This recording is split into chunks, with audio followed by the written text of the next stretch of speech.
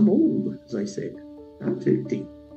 Well, anyway, take off my mask and see. Maybe I don't look like I'm 50.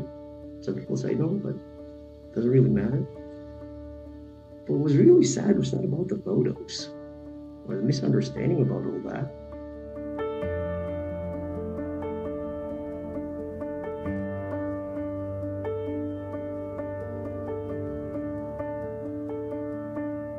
With his bedimpled smile and gym-toned physique, Catholic priest Ferdi Santos has been the talk of the internet for days as he left thousands of Filipinos thirsty for a man of the cloth. While it was later revealed his viral photos were taken 17 years ago, it didn't stop the internet from expressing desire towards the priest. In response to his accidental fame, Santos tried to remind fans that a person's character is more important than looks. What really made me sad was the fact that we seem that we're so hung up on appearances, and we forget that while appearances are important, they're not the most important. What lies inside a person, in fact, is far more valuable. What's inside a person's heart is far more important than what a person's face looks like.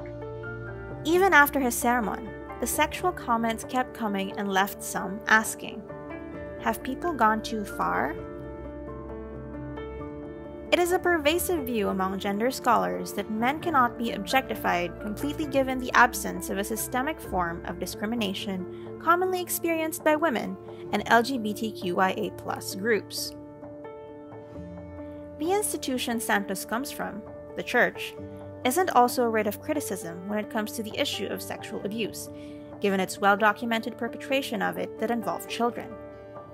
The Church is also known for views that are regarded as harmful to women, such as its staunch opposition to the reproductive health law, which it referred to before as anti-life.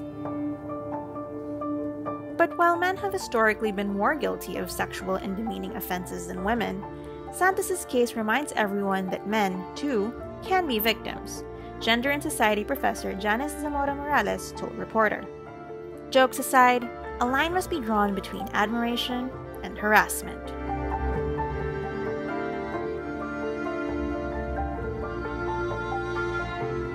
When the subject of the remark was offended or violated, and when the remarks elicit disgust from the public, it qualifies as harassment.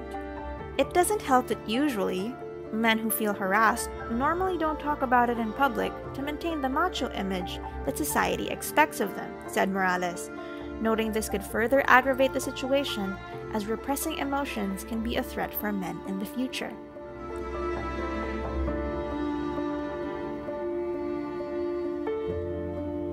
According to Morales, objectifying men because they were the perpetrators before does not address this gender issue, but even aggravates it.